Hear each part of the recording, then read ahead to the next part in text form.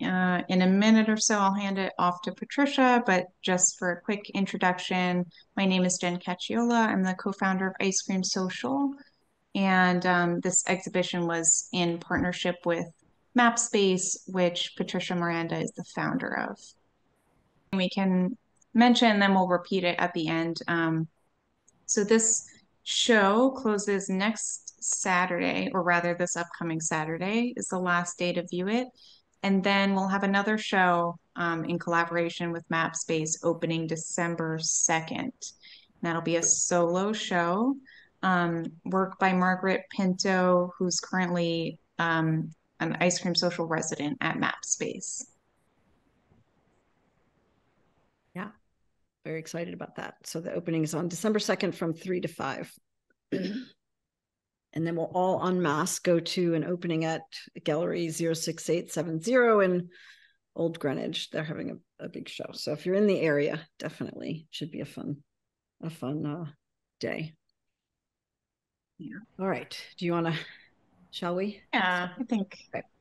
All right. So welcome, everyone. Very excited to be here with you and to be here with these incredible artists for this beautiful, beautiful show.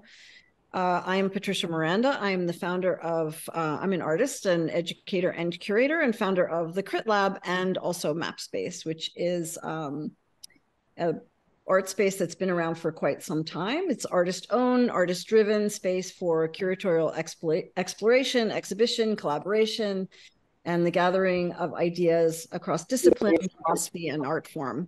We are always interested in collaboration. We're always interested in community-oriented projects. We've done residencies. We've had micro-grant dinners. We've done all kinds of really fun things. And so it was a particular thrill to collaborate with Jen Cacciola of Ice Cream Social, because we're sort of very sort of similarly minded in our attitude about community-oriented art spaces and also artist-run culture, artists making opportunities for themselves and for other artists. We're really committed to that at MAPSpace. So just really excited to be here and to hear the show is incredibly beautiful. And I was very thrilled to meet some of the artists at the opening, and I'm happy to hear the artists who weren't able to be there speak about their work tonight. So I'm going to hand it over to Jen. Just want to thank you all for this amazing show. It's been incredible. And hopefully you'll stay in touch with us at MAPSpace and we can continue to work together. Thank you. Thanks so much, Patricia. And a little bit of context, besides just loving working with Patricia, Ice Cream Social used to have a physical space, also located in Portchester, with studios and exhibition space. Unfortunately, we no longer have that space as of very, very recently, and we're in the process of looking for a permanent home again in Portchester. But in the meantime, all of our shows that were on the calendar are very generously being hosted at fellow art spaces like MAPSpace throughout the tri-state area. So we will have further shows coming down the line. And the next one, like I mentioned, will again be at MAPSpace. So I think I'll start us off just by reading the first two sentences from the text of the exhibition, which is titled "A Pot Nudged Into Oblivion." In this exhibition, 8 artists handle modes of fear and fragility while either upholding or peeling away facades of fortitude. Mechanisms of warning are scratched, punched, scrawled, and lovingly arranged. And so this talk is by no means an in-depth view of each artist's practice, but rather just a small window into what they're thinking about in relation to the themes of the show specifically. When I'm curating, I really enjoy bringing a wide variety of approaches to the same central idea together in one space. And so I just think of this as a little buffet line. And I think artists love finding out how other artists are solving the same problems that they're having in the studio. So really, this is just a survey intro to everyone's work. And I encourage you all to get in touch and maybe do a studio visit and find out more about each artist in depth after this. Come to the show. Also, oh yes, also come to the show before Saturday. And there's also images there's images online as well. So Yes, and we'll have a few install shots in the slideshow. This is also the largest artist panel we've ever done. So we have so much to get through. If you have questions at any point, leave them in the chat. We will be monitoring it. And then if there's any time at the end, we'll try to squeeze a few in. Okay, so let me screen share. We're going to start with just a couple of sentences, really brief intro by each artist about their work. And then we're going to move into some of the sub-themes within the show and look at some past work by each artist as well. So here are some install shots. So the show encompasses everything from large-scale oil painting, collage works, site-specific installations, sculptures. So it's also pretty wide-ranging in terms of mediums represented.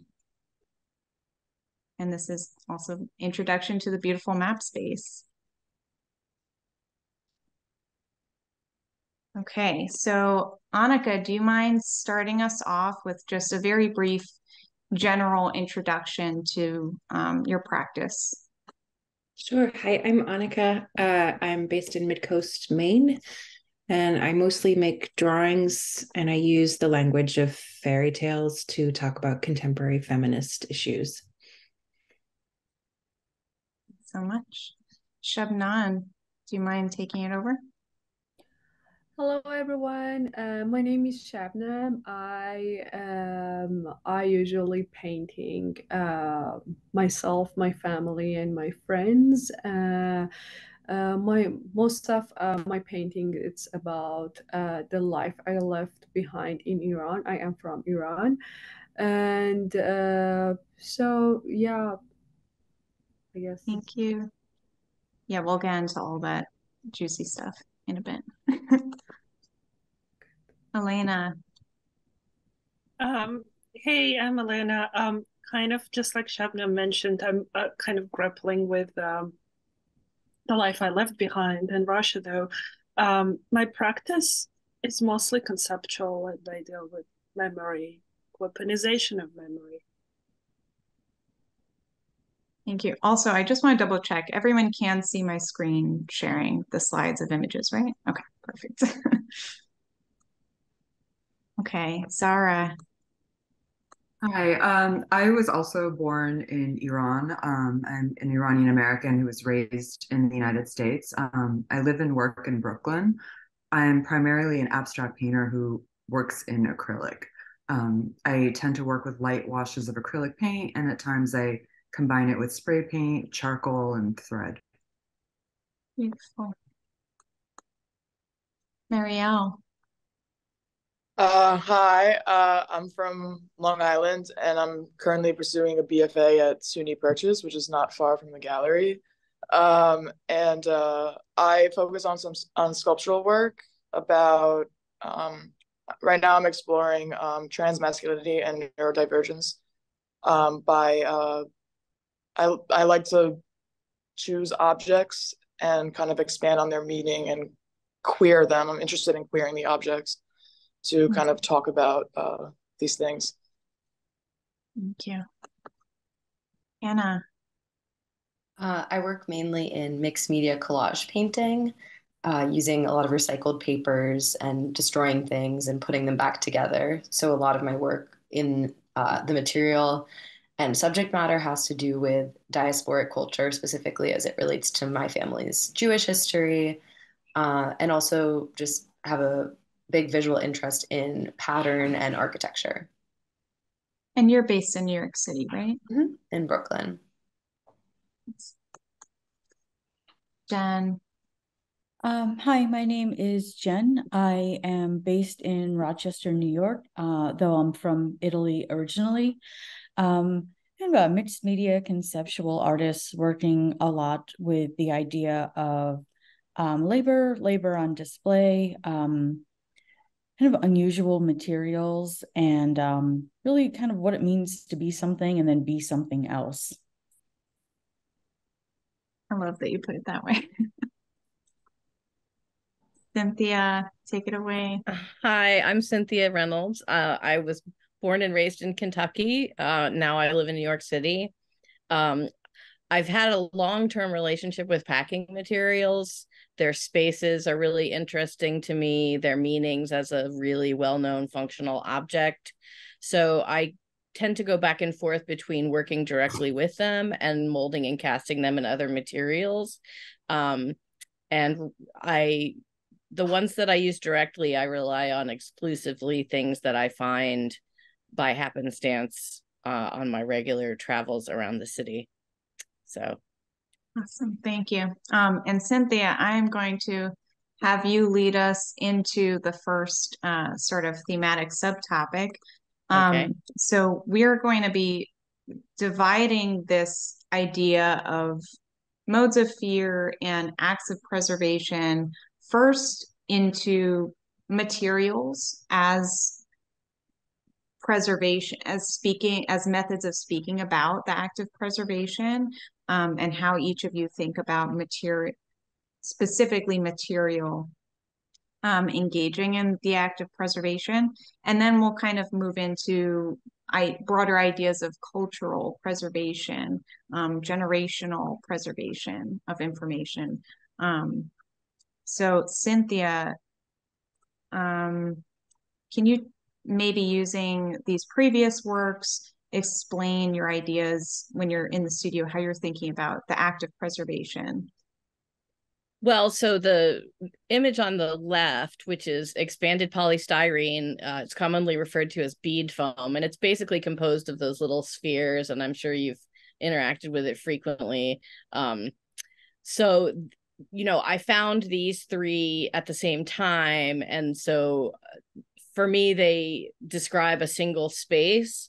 So I picked away the extra foam, everything that wasn't defining the limits of the original piece. And then this is shown open, but then closed is how I prefer it. So you kind of have to peek between them. You know, that material, this foam, is going to outlast all of us. So I'm really interested in the idea that it had a very ephemeral period of usefulness to get something to its destination. And now it's just sort of taking up that space for like 500 years. So I'm kind of reframing that space as something that I can control.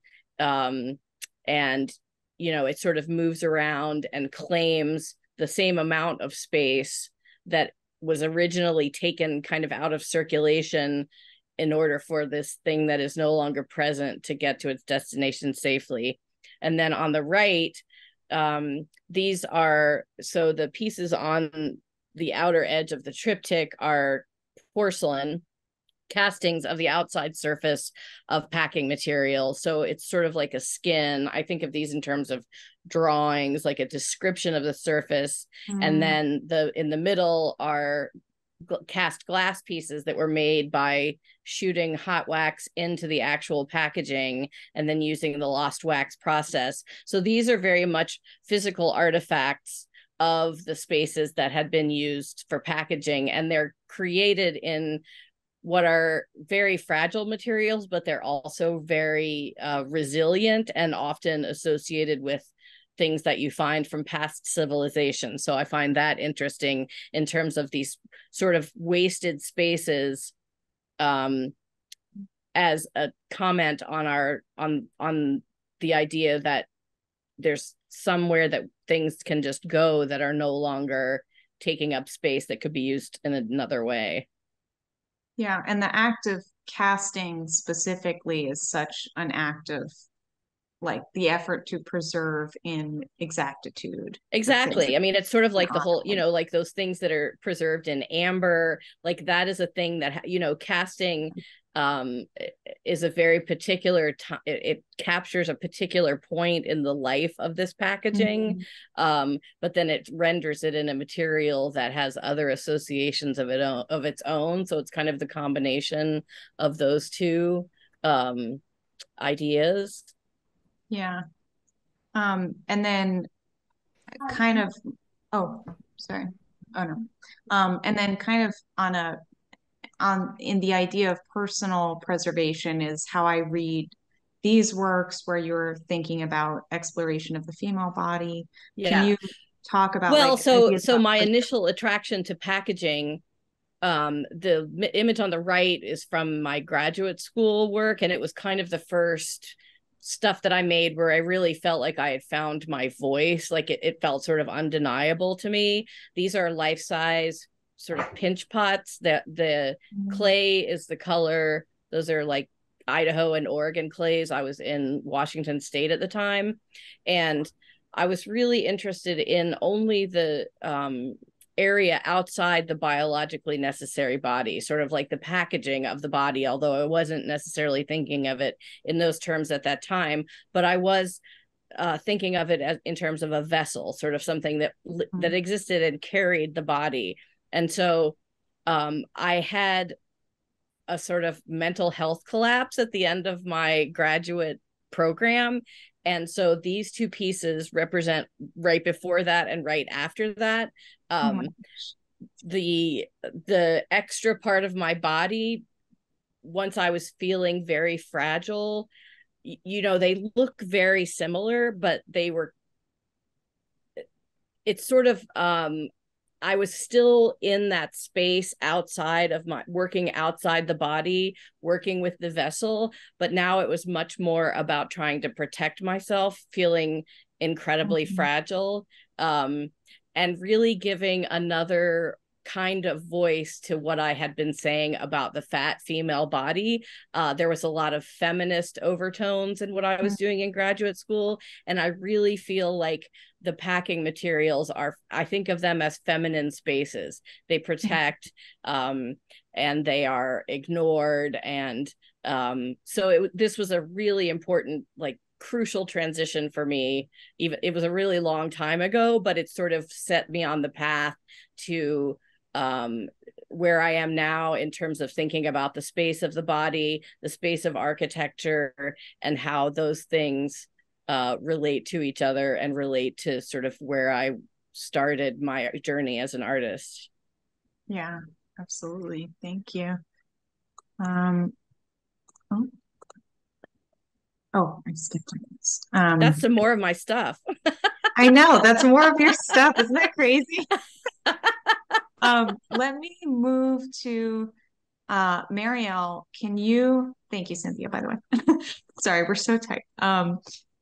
Marielle, can you kind of expand in the same way you're using material in a way to serve the purpose of self-preservation, but specifically you're thinking about your identity in context of maybe structures that don't support that kind of visibility, right? I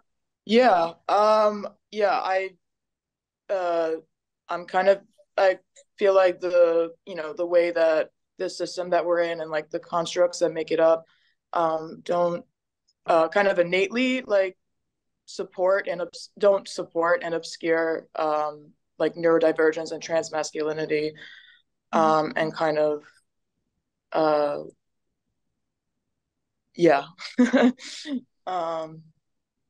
you walk us through maybe starting from this piece in particular, which is part of the show? Yeah, so I kind of just like to use objects in general, and because I feel like they represent a system in some way. These kind of very familiar objects. So the punching bag here I kind of subverted it to be an allegory for vulnerability by can't really see in the picture, but that the piece of fabric hanging off of it has the embroidery. The embroidery has some embroidery that is supposed to look like an anus. So that's like a body part that's like very like vulnerable and kind of emulates this vulnerability. Also, so you mentioned gender neutral. Yeah, it's kind of, you know, this piece is about like trans masculinity and kind of like the tension I feel there. It's like I feel very vulnerable as a trans masculine person, and so the anus kind of emulates that. And you know, that would have been, you know, that's like in contrast to like, you know, like male genitalia, which is, you know, I feel like I wanted to choose something that's more gender neutral and a bit more complex. Yeah. And this object of the punching bag, that's an idea I've heard you talk about in the past of male aggression and addressing ideas about male aggression through the objects that you're choosing. Yeah, it's kind of putting it in this putting this body part on this vessel is kind of exposing it to aggression in this way. And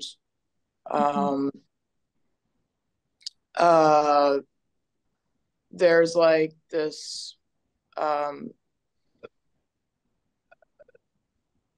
there's this kind of like fear of like emasculating that I feel as a trans masculine person that is also like a problematic like male machismo fear. And so kind of exploring that tension. It's like I fear being emasculated because I'm like I feel very vulnerable, and there's a parallel between that and so using a constant shifting between things that are more aggressive and more vulnerable, constantly shifting between those two things as a way of preservation, but it's the opposite of what we think about when we think about preservation, which is normally to close. Instead, you're using this opening and exposing gesture as an act of preservation because you're doing it in the context of this conversation of suppression. So within that context, being vulnerable and being exposed perhaps is actually preservation, which is interesting. Yeah, I mean, just like using this object that would normally be about just like catharsis and very like like male culture and putting it through this lens. I don't know, for me, like changing the meaning of an object or expanding on its meaning is a way of kind of like creating this new this language around it, and kind of like preserving that like that sense, the internal sense of duality. Yeah. Thank you, Marielle. Shabnam, can you talk about specifically the sense of material in your work? So I pulled this. This is an older work. It's not part of the show. Your large scale, beautiful oil paintings are in the show, but this is using a similar hand toward pattern, which you've said is really crucial to your images. Can you talk about specifically how you think about color and pattern in the narrative? Yeah, thank you so much. So yeah, that's a really interesting piece that you pulled up, because this piece is actually one of the first piece that I started to bring those colors and those pattern into my body of work. So like for me, the kind of like visual sources and research that I use are deeply rooted in my personal memories and my experiences, particularly my childhood memories of this specific colorful carpet in my grandparents' home. So like this carpet serves as a significant source of inspiration for my work. The memories associated with the carpet, such as playing on it with my cousin, or remembering my mother's happiness as she cooked with her family, are very important for me. And so I kind of like, since I moved to America, and I kept talking with my mom, and I kept looking at those photos, and in all of the photos, like you can see like all of those colors, all of those patterns and carpet and food and everything, all the color. So I try to use these kind of memories as a primary source, because they provide this strong emotional and personal connection to the colors, pattern, and texture that I incorporate into my paintings. So I can say that like uh, the colorful, like these such like my palette is inspired by these memories, and especially like, you know, this specific carpet of my grandparents. And yeah, I also want to make like using this pattern and color and everything to create this alternative reality for these women, where they can exist freely in kind of like this dream like atmosphere in my painting. um, Yeah, and sometimes you're also, so you're using this visual language as a way of preserving memory, right? And bringing it with you and having memory transported across place and time to travel with you. And also sometimes you're incorporating objects in a literal sense into the paintings. I don't know if it's very clear to everyone from the photo, but it's a object incorporated into this painting that your grandmother is holding. And this is one of the paintings in the show too. Right. Yeah, I use the colors and pattern and include this object. So like when I moved, I immigrant from Iran, so I try to have like some of like bring some object from everyone, and I choose to bring this specific object from my grandma to here. And then like when I painted her, I just attach this object to this painting, just as What a is memory. the object, in case for all of us, including myself, who don't know? It's I don't think it's very specific. I was just playing as a kid with this object, and I know it was belonged to my grandma, and nothing inside it. Unfortunately, no coins. No Thank you, coins. Thank you. Hannah, so you're also using specifically the language of textiles at times, but more broadly objects that belong to the familial ephemera. And can you talk about what kind of what role they play in the work, Yeah. and how you're thinking about it? And first, I'll say that these photos aren't great because I did actually have my grandmother send them to me a couple days ago. That's even better.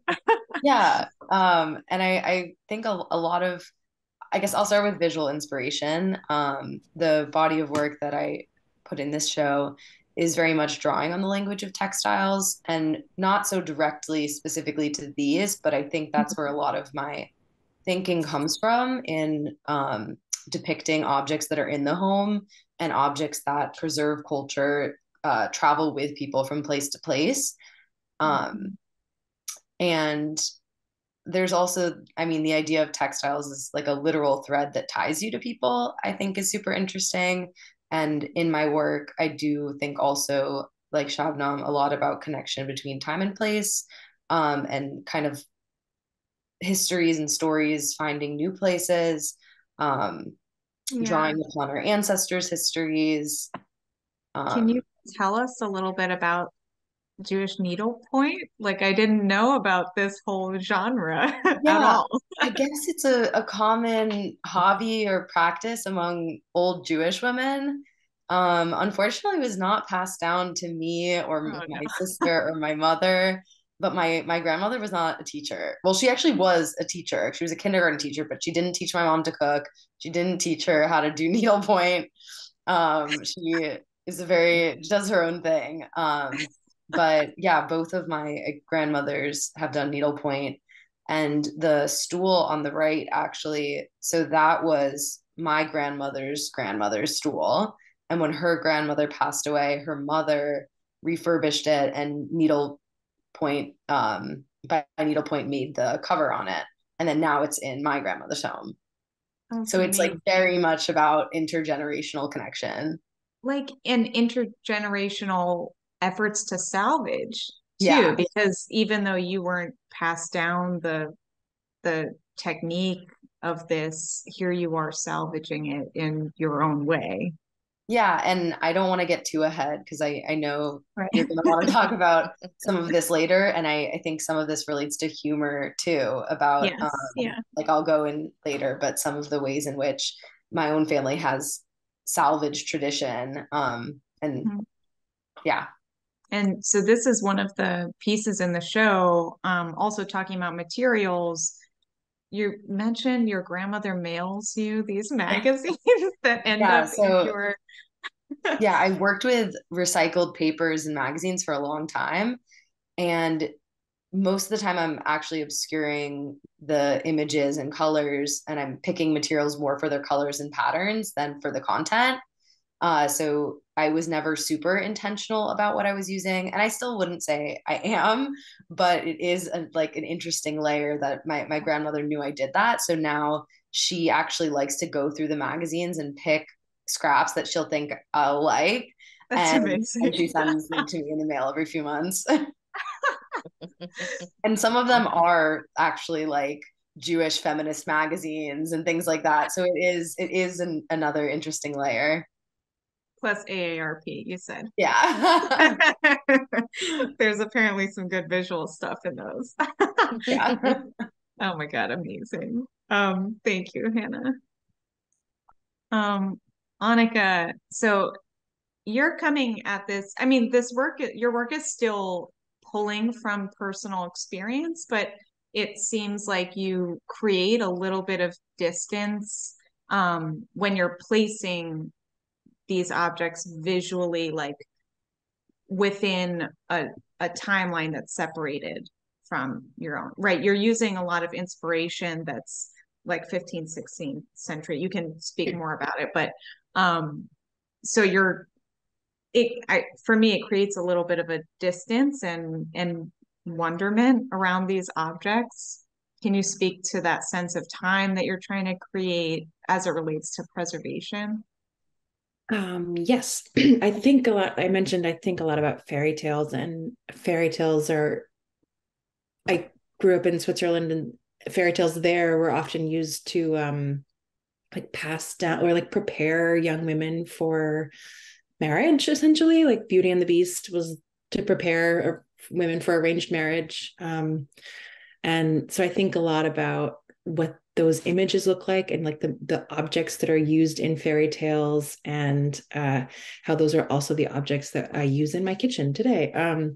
And I think a lot about I want my work to not feel so new. Like I want it to be believable in the context of fairy tales, but it's kind of a tricky, like I don't want to be too nostalgic and too like what is the word, pastiche of a fairy tale, but I also, or like illustrations by Ivan Bilibin, he's a very famous Russian fairy tale illustrator, or Arthur Rackham, who's British or American, I can't remember. They're like very well known. And I want my work to sort of line up with that golden age of illustration, but still have a firm footing in the contemporary. So the black and white drawing you showed, I'm playing with that a lot, where there's like some vintage antique kind of thing, but then there's also like battery operated flashlights. And I'm trying to mess up the timeline a little bit. Yeah. Thank you. These are so gorgeous, and also we're going to get into ideas of humor more later, but I'm totally seeing like, you know, vague touches on horror that you're talking about crossing through, and garish and masks and all those kinds of things, and the positioning of the female within the storyline.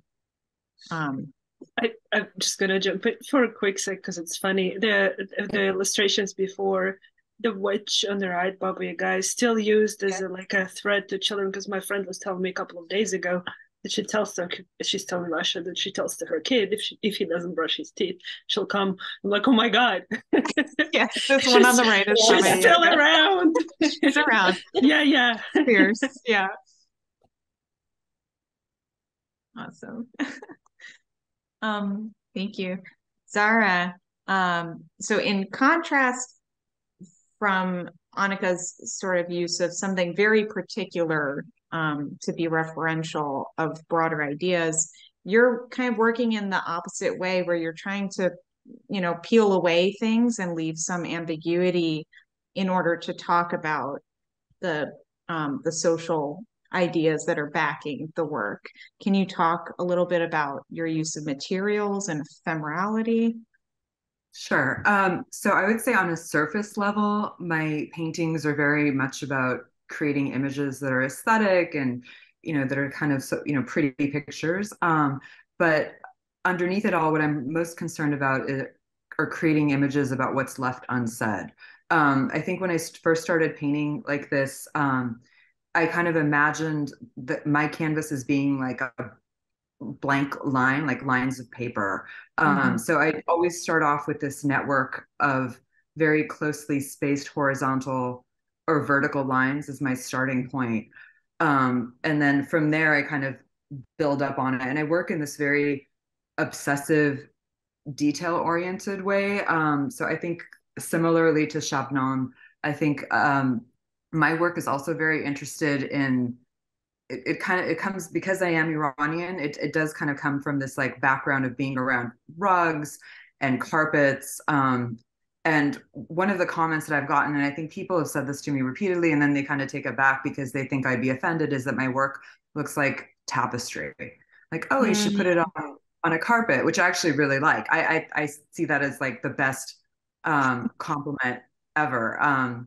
Because I too grew up with a lot of Persian rugs. It was kind of integral to my culture. And it wasn't so much that it was decorative, but I think the Persian rug is something that you sit on and life happens on it. So I have the weaving element in my work, but I also have traveled extensively in Morocco, and I lived in Mexico for quite a long time. So I think like Moroccan culture and also like weaving that comes out of Chiapas, some of the colors, not necessarily in this one, but some of the colors are very like the pops of fluorescent colors or something that you see in, for example, Berber carpets. So once I do these lines, I then kind of go on with like little bits of metallic and fluorescent colors. And I think my paintings are also about time passing because they change depending on the light. Like they look very different in MAPSpace, for example, which I thought was really interesting compared to what they look like in my studio or when I photograph them. So that's an element too. Thank you, Sarah. Jen, so you have some interesting ideas about what you call the theatrics of preservation, and what's implied in terms of the value of objects, in terms of how they get preserved. Can you speak a little bit about that using, so this is also a previous work by Jen Shoemaker. Can you speak a bit about preservation and in a material sense? Sure. So, I mean, one of the interesting things about preservation, I guess for me, is it feels very much like a stop clock, so it's this idea of kind of taking something and freezing it and then repeating that and then repeating the understanding of it over and over and over. So it's really interesting because I feel like time and image can kind of be stretched out indefinitely because it's the understanding of it and the weight of it and the symbolism of it is something that is handed down with the image of the object, right? So it becomes this kind of stretched thing. In these pieces, I mean, this wasn't directly having to do with preservation, although it's like a double preserved object. One bag is pit bull remains, and the other bag is Rottweiler remains with marshmallow dust and plastic, right? So like really thinking about the idea of like specific animals being kind of floating in between individuality and non-individuality, like a pit bull or a Rottweiler. They're all, they're often seen as like extensions of power, extensions of object, extensions of property, extensions of people. But then they kind of float in between this space where they become almost individual and then they disappear again to become an extension. And I really like this kind of in between preserved space. Like a bag of Lucky Charms is a singular bag forever, right? It's just the box and the cereal that's being replaced over and over and over again, but it's thought of as the same Lucky Charms. And then you have the way that we kind of hold these animals or understand these animals, like a pit bull is replaced with a pit bull is replaced with a pit bull. And there's something kind of really vibratory, sad, little violent about that like constant erasure that happens in service of like the nowness of something.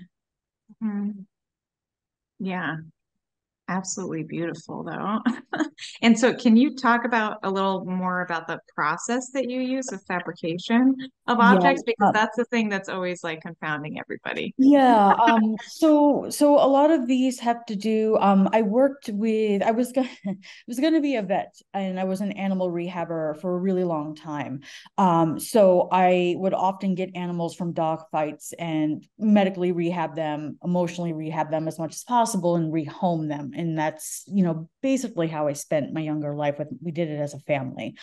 So both of these dogs, I had cremated. Both of them were like too sick to kind of move on, but they were like my personal companions. They stayed with me because they were too unwell to kind of continue on to a home.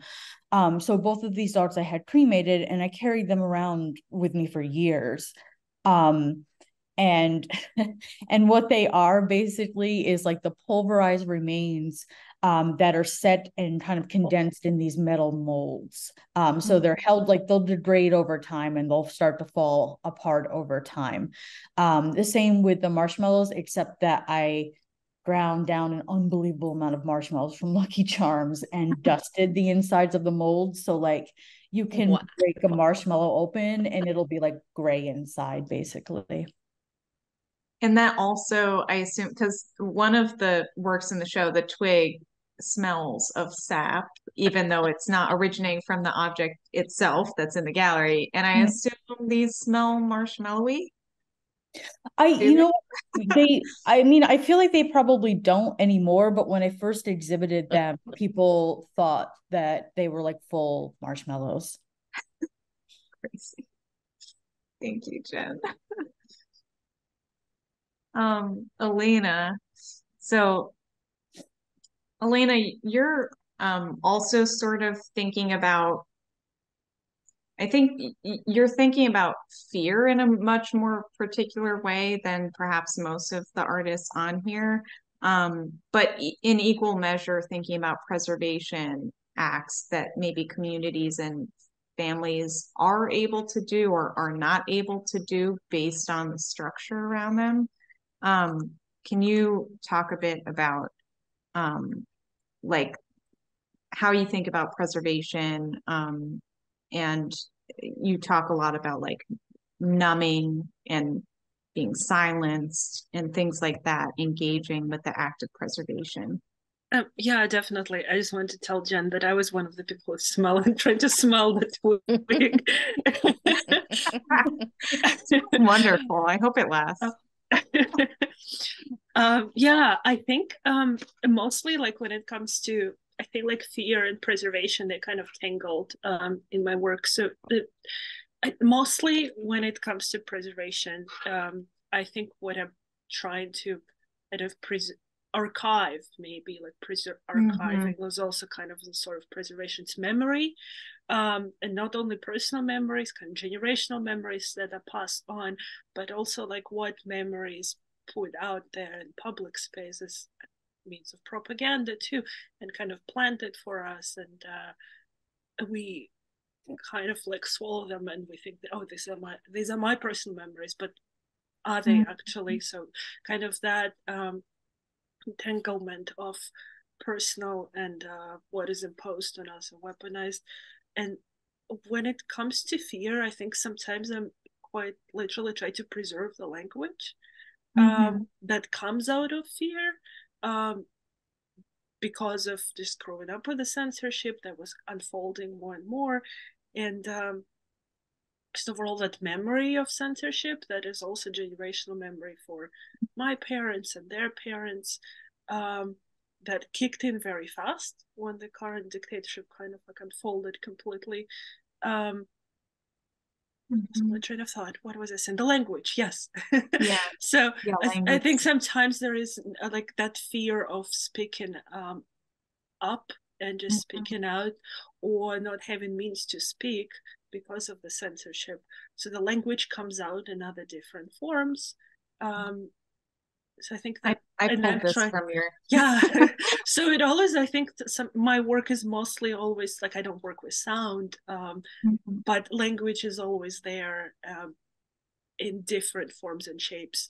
And sometimes and sometimes I take it from like language from public spaces back at home. So it's like trying to preserve something that people were trying to say. Yeah, and you've mentioned how also fear appears in where the work takes place, like the work that you're doing here versus if you were still back in Russia, right? Definitely, yeah. I think just what shape the work takes also kind of is dictated by fear. What I have like a privilege of being safe here, so I can do whatever I want, versus the artist who is still back at home.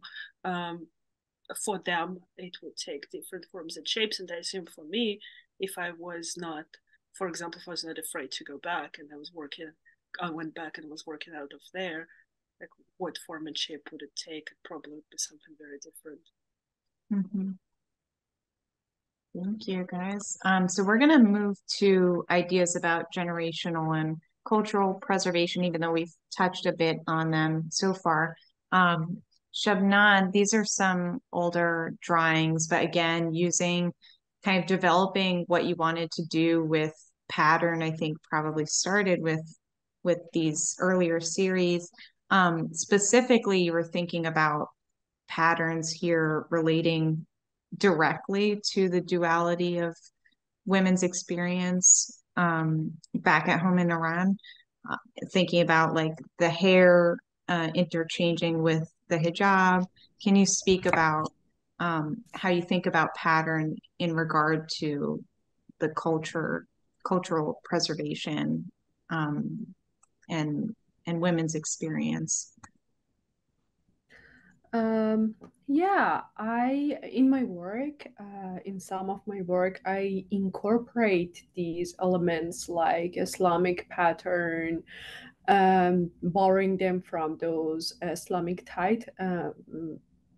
tiles, which can be seen as a form of cultural preservation.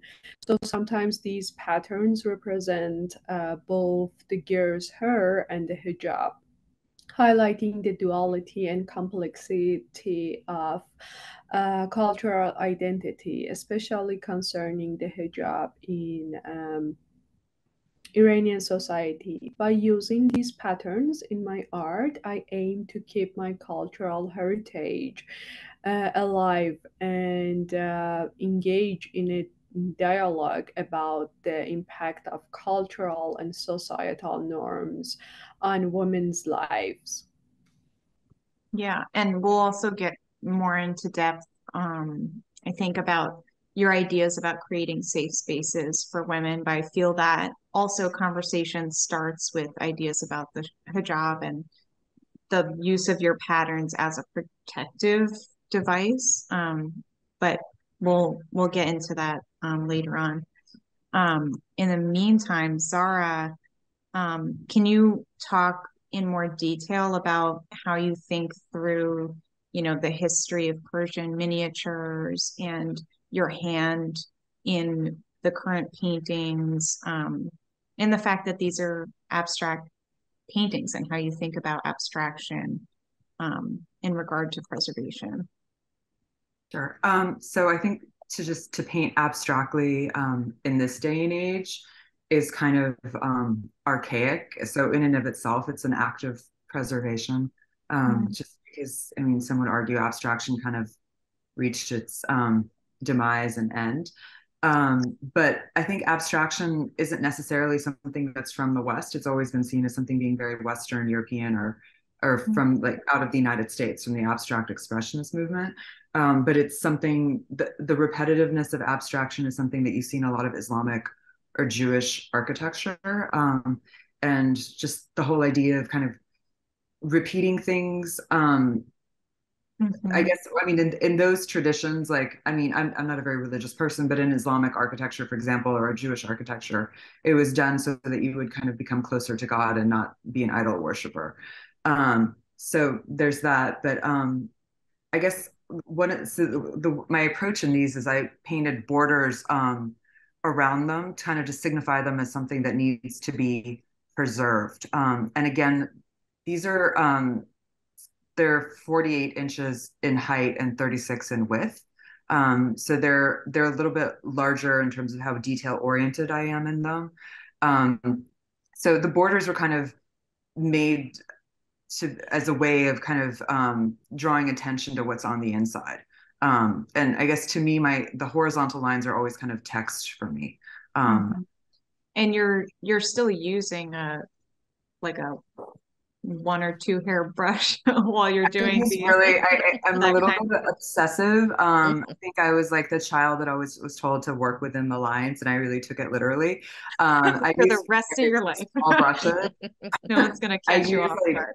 Yeah, no, I have to wear, I have like 20/20 vision, but I wear like reading glasses to magnify what I'm doing, and I use like size 1 or 0 brushes, and I'm constantly reworking them because I want it to look like it was done digitally, but then if you look at them more closely, you see like irregularity a little bit. And I think that is also that kind of also goes back to the Persian rug, where I think in Iran, they're very proud that the rugs are made by hand as opposed to being machine made. And I think it's this, or even like with the bear rugs. And because of that, they're not quite perfect. Yeah, some of the irregularities are maybe clearer in this image here. Yeah, I mean, I have like the lines, and then you see some drips, and every once in a while my hand is shaky, and there are parts that are blurred as well. Hannah, you have some interesting ideas about preservation. First of all, you don't always take the stance that things need to be preserved in your thinking. Can you walk us through how you think about preservation when you're making decisions in the studio, and in a cultural sense, what that means for you? Yeah. a lot of my work is kind of questioning, what needs to be preserved and where there's room for change. And specifically when it comes to traditions, my own family has secularized, modernized, and a lot of the way we keep tradition alive is by modernizing tradition and by kind of just rejecting certain ones, adopting new ones. And I've kind of come to see recipes as a set of instructions for preserving culture. So I've worked with this specific recipe a lot, kind of one of those, why am I obsessed with this? But I am. And I've revisited this over and over because it's another one of those intergenerational connections, I guess. And this is something my grandma used to make. And I don't even think the recipe is hers. I think it came from some random cookbook and she just says it's hers. But this work also kind of adds in a little humor too. So the parts of the text that look more handwritten as opposed to type is supposed to be my mother's commentary on my grandmother's recipe. And she's always like, don't use as much sugar, don't use as much butter. Like we make it healthier. So it's connection, it's humor and change, but still really sticking to tradition through cooking the same food every year on the same holiday. And this piece is in the show, but you see that kind of leitmotif of the recipe. And this is the same recipe, right, in this older work of yours? Yeah, it's the same recipe inscribed on commandment tablets. So a very literal instructions for a secular person to be Jewish in a way. I love it. Thank you, Elena, can you speak a bit about preservation via your idea around objects, like archiving objects? You touched on it a little bit, and the idea of the personal archive. I think I'm kind of trying to touch upon the idea of this like maybe larger preservation conversation through collecting, archiving personal objects.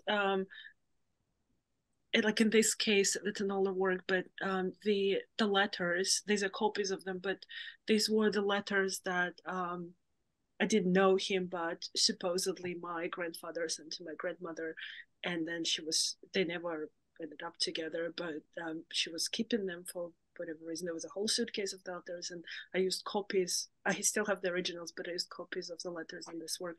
So sometimes it's literally personal object of somebody, of people in my family. Sometimes it's texts that I save.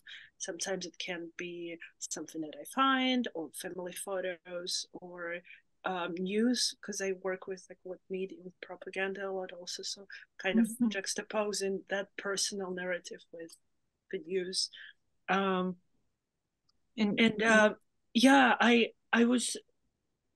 was thinking, I recently came across a Lebanese actor and artist, Rabih Amroe, and in his performance he was saying that how he has this archive that relates only to him, because he also was talking about collecting and moving with a lot of personal object as refuge. And I was thinking, I kind of have this archive of little things that I'm moving also from country to country, but that doesn't make sense to anybody else. You're not a hoarder, you're an archiver. I guess, yes. Maybe if it fits in a certain size suitcase, maybe you're not a hoarder. I don't know. Thank you. Marielle, can you talk through your ideas about generational inheritance, specifically of fear? We can start kind of trickling that into the conversation, but things that are preserved, whether that's emotional history that ends up coming down the pipeline generationally. Oh, you might be muted. Yes. Okay, hold on. You're muted. Okay, there you go. Now I can hear you. So my parents grew up under the communist regime, which was like a dictatorship, and in Albania, right? Albania. Sorry. And under surveillance, or individuality was kind of like suppressed, and like definitely things like, things that I deal with, like neurodivergence and like transness, definitely those things were not like a thing in Albania. And so that kind of like going with the homogeny that regime kind of forced on people,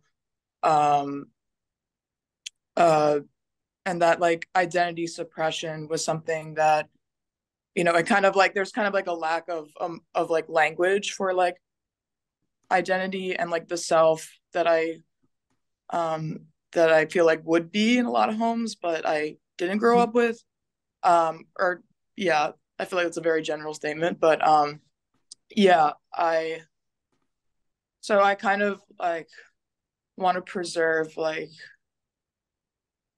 this self, because I've within a system, if that makes sense. Yeah. Is there anything you would want to mention about this piece? Because I know this piece is a little more speaking to ideas of communicating between generations, even just generally ideas about the piece. Yeah, I mean, this piece was kind of about my mom, or the relationship I have with my mom. So I wanted to use these objects, which are abstracted here, but one of the leftmost objects is supposed to resemble a plant, like a household plant, and the rightmost object is kind of a danger sign, and they're connected by this umbilical cord. And I kind of wanted to treat them like these like household objects, these like kind of innocuous, like inanimate objects, like in a domestic space, to kind of reflect that suppression that I feel like I've inherited, and I'm currently trying to like find the language to deal with. And using these innocuous, like everyday objects, like you said, that it's kind of a mode of speaking still suppressed. I don't know. It's a way of whispering, if that makes sense. It's more of a whisper, right? Until you kind of work things out. In the meantime, it's a way of stating things, but in a whisper. I'm reading it as. Yeah. Kind of like using like what I'm like immediately familiar with to I'm interested in using like what I'm like what's like immediately around, rather than like delving for some kind of symbol or like motif or something to about to talk about those things. Yeah. Something that doesn't relate to you. Instead, it's of the daily life. Yeah.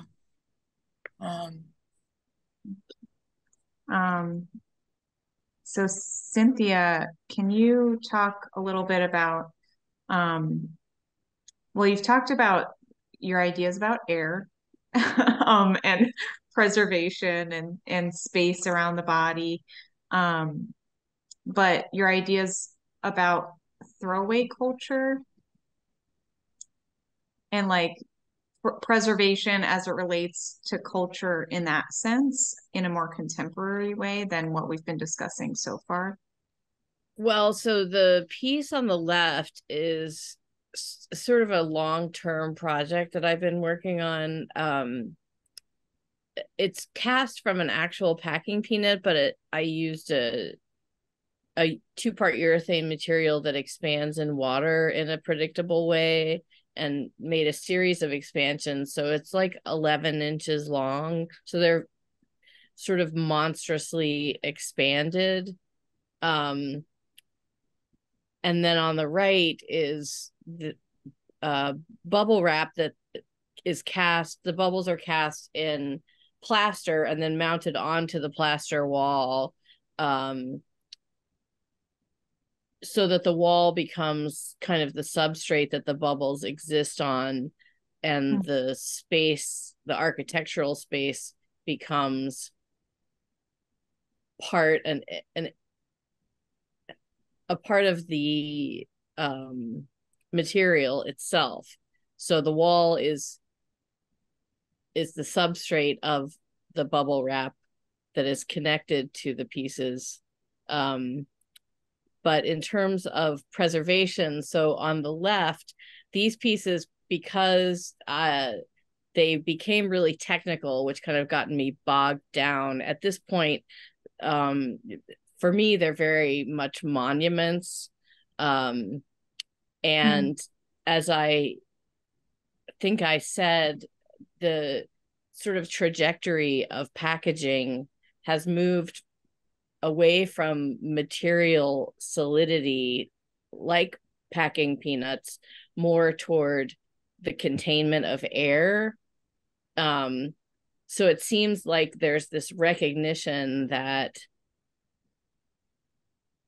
you have to use less to make the space safe. But because probably all the packing peanuts that have ever been produced still exist in some way or another, even if they're broken down into smaller pieces, that space has still been taken up. And so in some ways there is a monumental aspect to that. And that's really interesting to me, because they are such an ignored and throwaway object, and the spaces that they inhabit only mean something for a very short time, and then they are reviled as something to be sort of dealt with.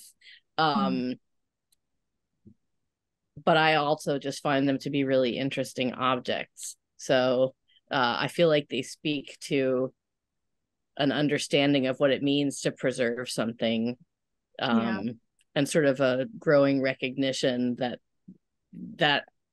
starts a ripple effect that just can't be ignored. Yeah, absolutely. They still are taking up space, no matter exactly how invaluable we consider them to be. Well, and they're kind of like a sign. I mean, everybody knows what bubble wrap is. And if you see bubble wrap made out of plaster that's mounted on a plaster wall, like, that means something because of what we know about those materials and how we've used them. Yeah. Thank you. Jen, can you speak about your ideas of preservation, but in a cultural sense? You've talked about it in terms of I would classify as like who the things get preserved for, and ideas of class and education status and all of that. Can you speak to that if I'm understanding it correctly? So I think a lot about, I come from pretty extreme poverty and from a long lineage of like uneducated people. I was the first in my family in this country to be able to attend college. My parents didn't graduate high school, right? So it's really interesting to know that, from a very young age, that you were basically born and bred and educated to be a laborer, right? To trade your body and trade your work for the benefit of other people. And when I started to go to college and really started to get into the arts, it's really kind of interesting, kind of like tension or vibration with looking at the type of art I was making and thinking about the type of work I should be making from other people's perspective. I love my education and I cherish my education. But one of the things I felt like I had to kind of hide was coming from poverty and the materials that I used and the imagery that I used for a really long time. And I feel like it's something that I am actively taking control of in my practice now, and working to kind of figure out how I can start to talk about that in my work. So the idea of like preservation, kind of like who gets to benefit from the idea of preservation, and also just figuring out or thinking about kind of the culture around like what deserves to be preserved. I think a lot about, like, again, going back to the Lucky Charms, like the replacement of labor and labor and labor over and over and over again. And how like preserving generational labor is like a thing in impoverished communities. Like the language that you have is the language of your labor, and that labor on display is what, you know, what makes you an individual, what you have to trade and what you have to offer. So I think a lot about how poverty kind of rewires the brain and how you can sit in this spot of fight and flight for, you know, for a lifetime act, you know, honestly. And kind of what that means in this culture and in this country and growing up that way. So this is kind of a kind of another like strange dual object. This entire keyboard is one whitetail deer that was processed over very, very long periods of time. And it does have some silk screening and some rubber on the back of it. But again, thinking about this idea of like coming to the same situation, repeating the same moment over and giving your energy away, what that looks like and how that's like so easily replaceable, is something that I focus on like quite a bit in my work.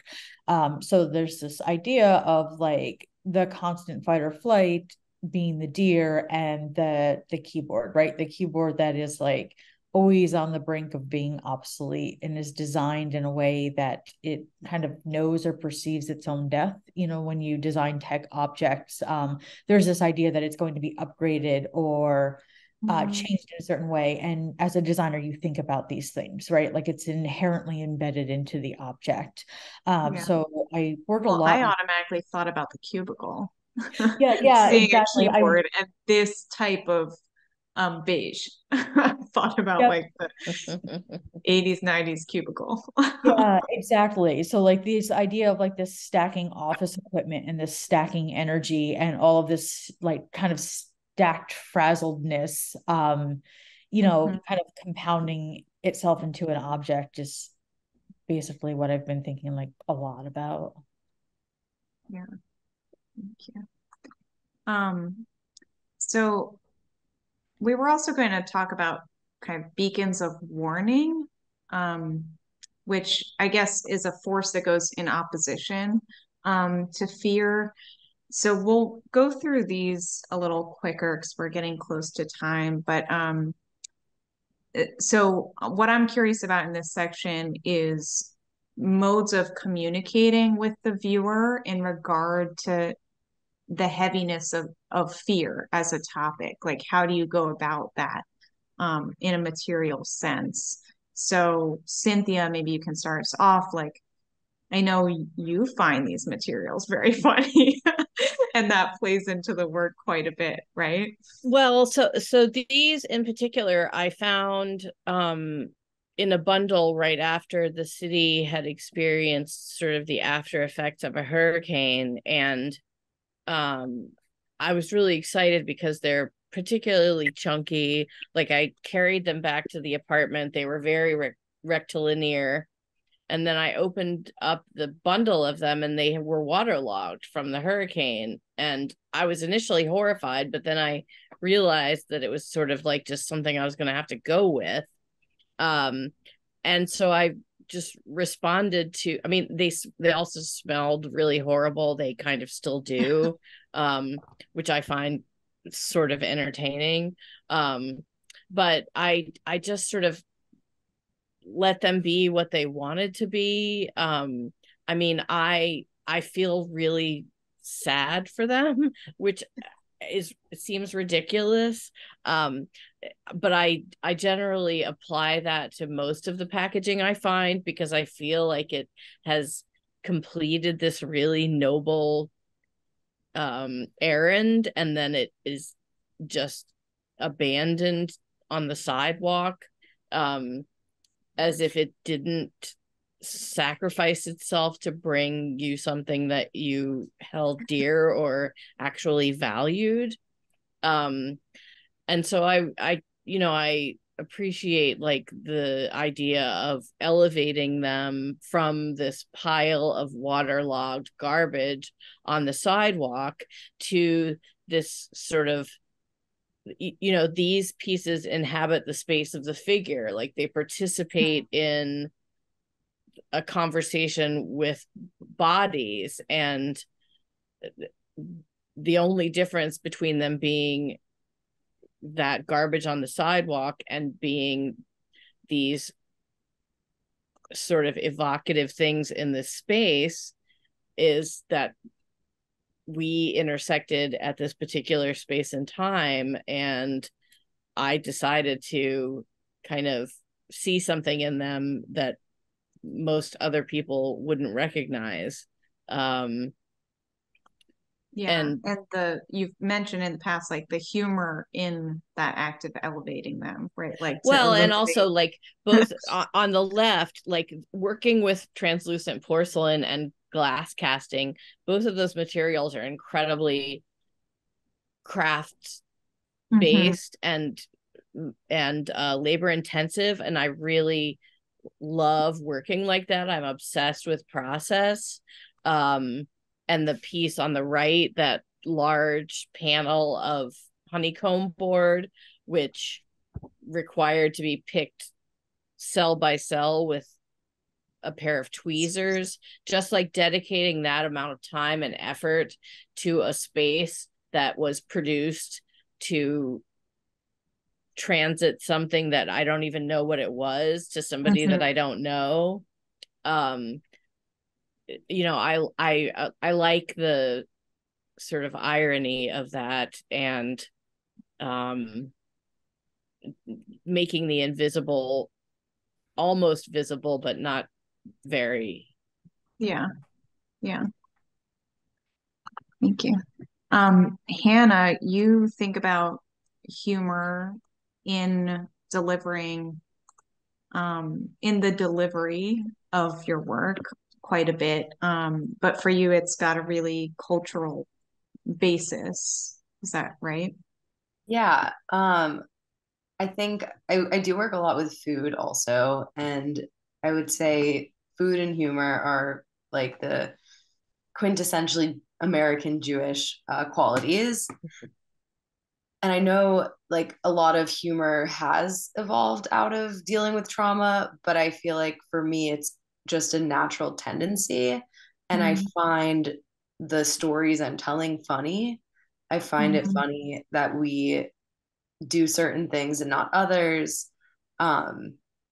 Like, Jews are not supposed to get tattoos. I have a Hebrew tattoo and I don't dress modestly, but I wear my Jewish star and other jewelry. And just thinking about how funny what we call a la carte Judaism is, like picking and choosing what kind of culture you're gonna keep.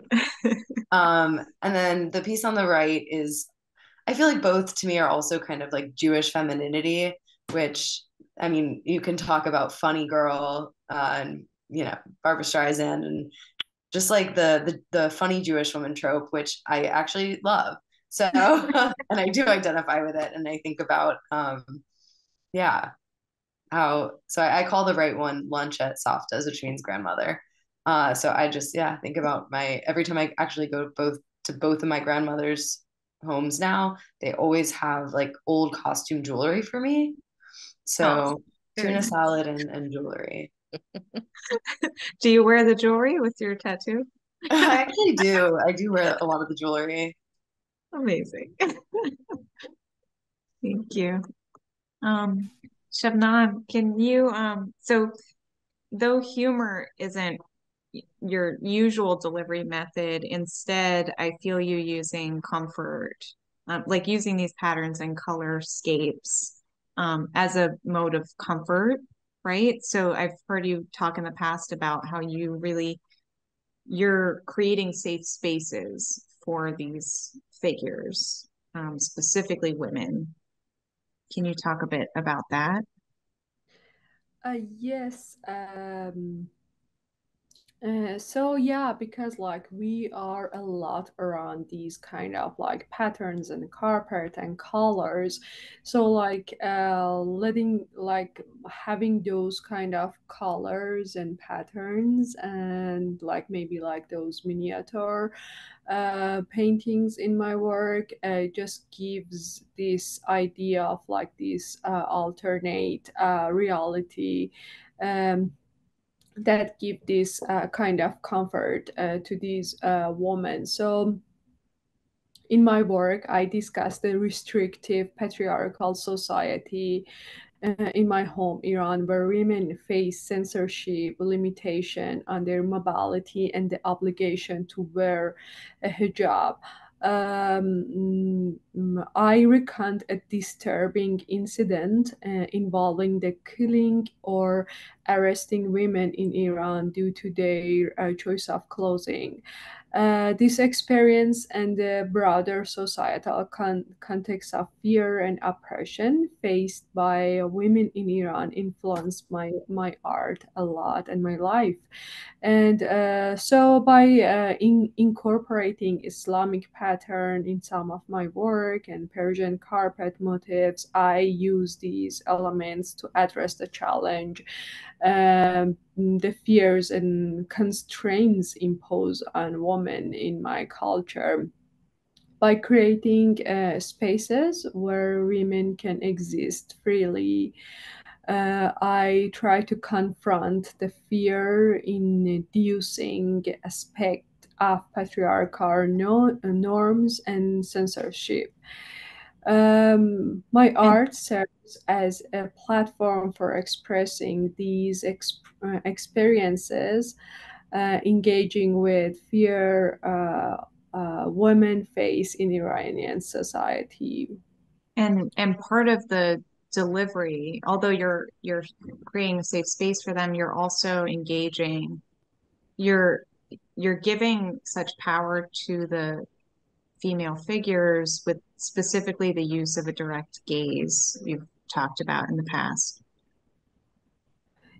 Yes, so yeah, I use the gaze as a tactic to influence the viewer's engagement with my paintings.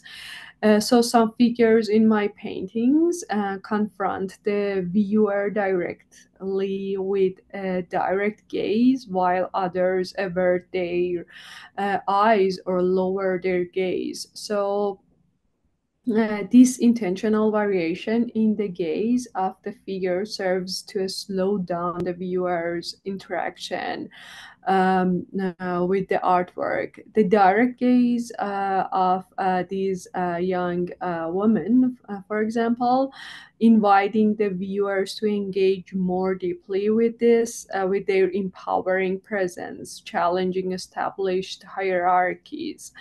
In contrast, the lowered gaze of the father or the man in that painting,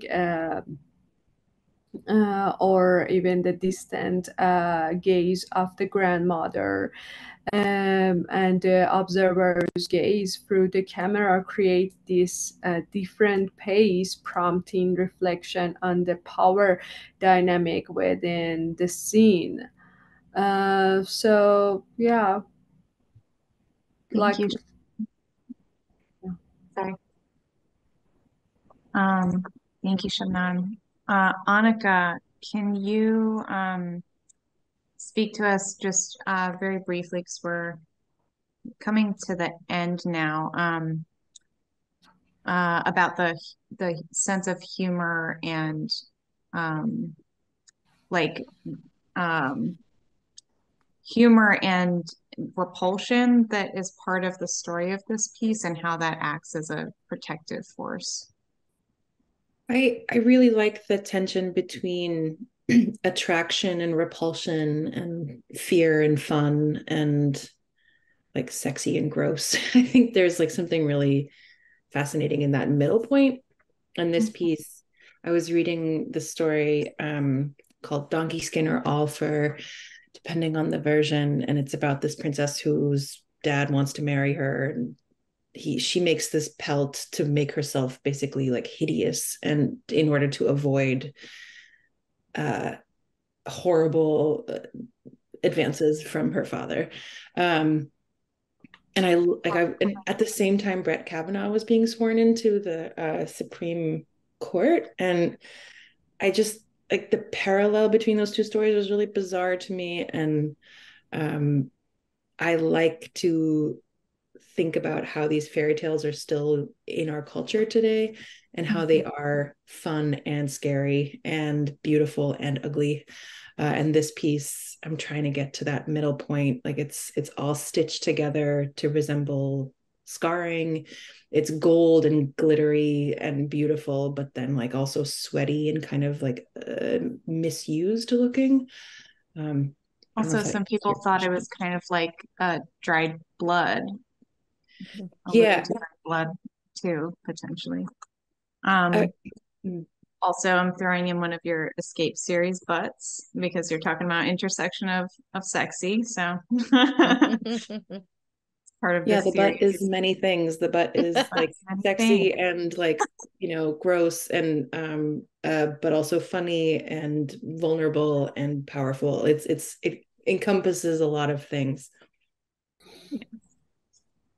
So we're maybe at the end of our time, I believe. So I think we'll wrap at this point. If there are any questions, please add them into the chat. We might have time for a couple quick ones. I'll go to the end. We had some more pieces, but I'll just end on this install shot.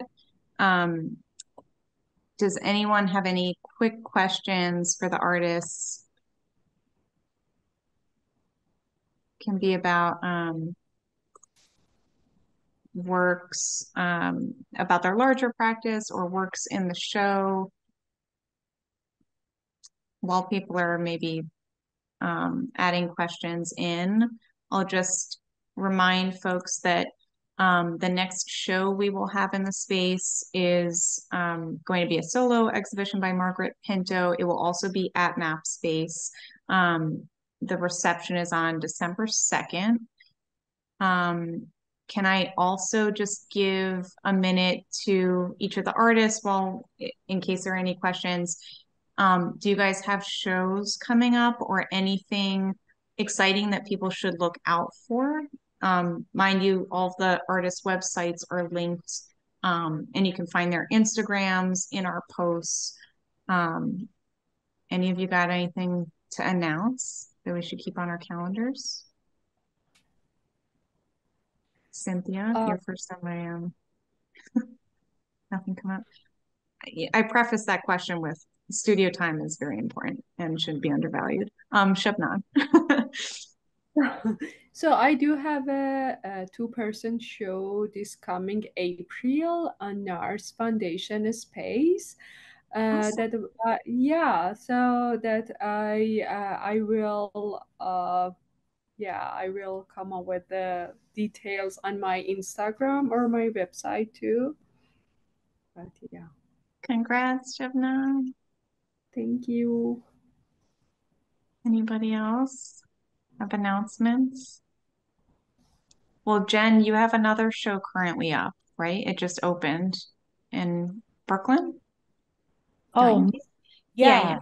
Sorry, I was like racking my brain. I'm like, I feel like I'm doing something. Too many things going on. Too many shows. Yeah, I have a couple of pieces, a couple of like trick coins and some knives that are bent in the round at a show called Anthro Shift in Dumbo. That's really fantastic. There's some really great works there. Group show. I'm building a robot with an engineering team that moves like a deer. It's a lawn chair. It'll be out in like a year. We will keep an eye out for that.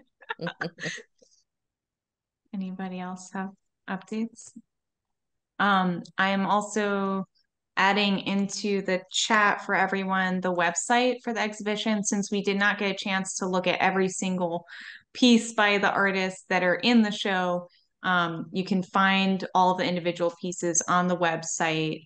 Really, this was most importantly, we wanted to give a little bit of a window into everyone's practice. But you can check out the specific pieces on the site and on our Instagram. It's all over the place. Last chance for questions. Otherwise, I will hand it back to Patricia. I don't see any questions in the chat. Yeah, no, I think you guys have done a great job of giving some insights into your practice, and it's always fascinating to hear how artists are thinking about the things they're making. And I'm really excited about this show, and it's always sad to see a show disappear, but we have another week because it's like a world that Brigadoon, you know, it comes to life and then disappears. It's been really amazing to have all of you. Thank you so much. And I hope you'll all stay in touch, and we'll make sure to put, I don't think I have all website links on the website, but I will make sure that those are up in the next day or so you can see more information. And there's also a shop if you want to purchase any of this amazing work from these incredible up and coming and established artists. So thank you all. Yeah, preserve the artist, buy the work. That's right. Artists, we gotta support the peeps. So thank you all so much. It's been great to hear you speak about your work. Thank you. Thank you. Thank you, guys. Everybody have a wonderful, wonderful night. This recording will be up on the YouTubes for both spaces, and bits will be on Instagram, because everything is. Have a wonderful night, everybody. Night. Bye.